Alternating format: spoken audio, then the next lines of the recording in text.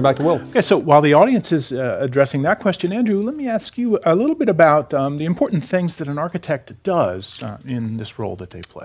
Sometimes it's probably easier to say what he doesn't do, but it's a technical leadership role where you have to provide a technical solution to a business problem. So first of all, you have to define what the problem is, understand what the business drivers for the solution are, their quality attributes, provide design concept, selected technology, and work with developers to make sure they can actually implement that solution, and work with other various business stakeholders, making sure that solution can be supported in the field.